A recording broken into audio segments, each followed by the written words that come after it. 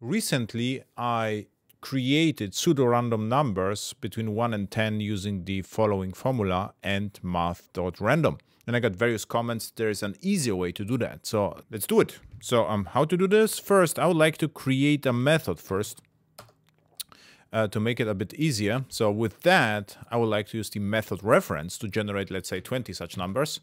And this could work with stream generate. And what I need is a supplier of random numbers, and the supplier is the method. This was the reason for the method, and let's do this as a method reference. So now I have it, and now I would like to limit it to, let's say, 20 numbers, and then for each just do out println.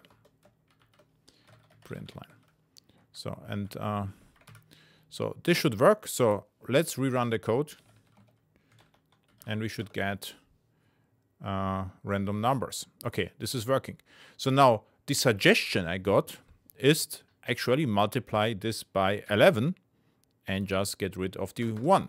So if I run the code, should work equally well. So let's try this, and it is also working.